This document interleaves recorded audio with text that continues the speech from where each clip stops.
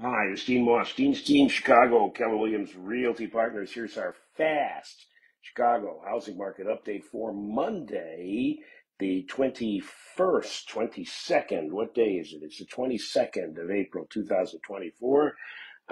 It is roughly 6:11 a.m., a little bit early today. In the last 7 days, 322 new single-family home listings have been added to the market. 329 went under contract in the areas we serve on the north side of Chicago.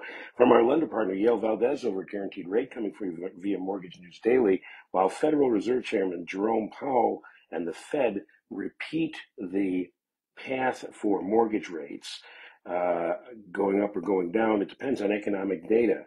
And it's no surprise to see recent comments acknowledging a surprise amount of strength. Now, stronger data means fewer rate cuts.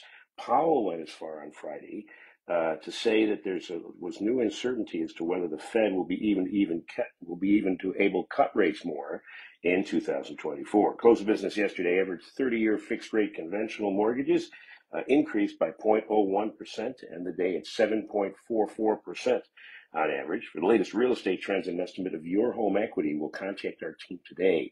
For up-to-minute mortgage rates in your specific situation and to apply online, we'll contact Yale at Guaranteed Rate. To reach either me or Yale, comment below. One of us will get back to you promptly. Have an incredible day and an incredible week. Talk soon.